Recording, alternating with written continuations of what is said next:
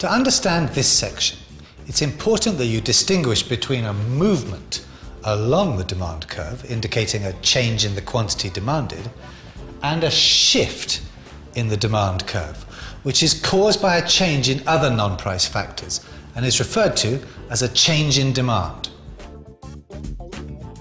Let's look at substitutes first by assuming that households regard fried chicken pieces and chicken burgers as substitutes.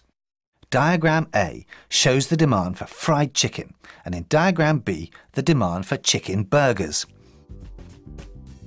What would happen in Diagram B if chicken burgers went on sale and the price decreased from, say, 12 Rand to 9 Rand? According to the law of demand, a drop in the price of chicken burgers will cause an increase in the quantity demanded, say from 16 to 20, resulting in a movement along the market demand curve for chicken burgers. And since chicken burgers and fried chicken pieces are substitutes, households will tend to buy chicken burgers in the place of fried chicken pieces. If you used to eat fried chicken pieces every Wednesday night, a new sale on chicken burgers might cause you to switch from fried chicken to chicken burgers. So households now buy less fried chicken at each price, and the demand curve shifts to the left. Overall, the demand for fried chicken falls.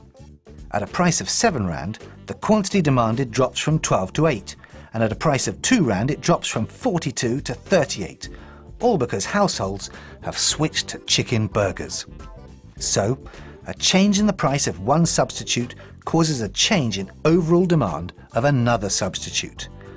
A movement along the demand curve of one substitute causes a shift in the demand curve for the other substitute.